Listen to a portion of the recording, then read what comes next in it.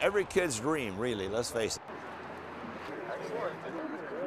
Dude, that'd be a drawn up. Go now. It was bought new by a doctor. Okay.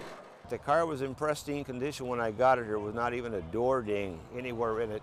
Did have the wrong colors on it, but the numbers all checked back with the factory order that it was a speedster.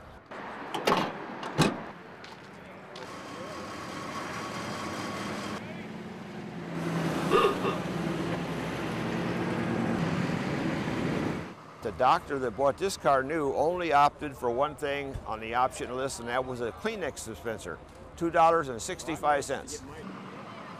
My last job was at the Studebaker Proving Ground. I was a test driver mechanic, probably one of the last still living, maybe the last living, I don't know. But I was a young guy, the youngest guy at the Proving Ground at that time. It still drives like a 55.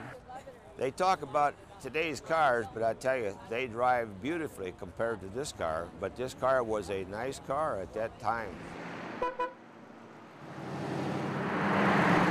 We did any kind of a test that they needed done. It could be on the speedway, which was equivalent to the Indianapolis Motor Speedway, 2.5 miles, mile straightaway, quarter-mile turns.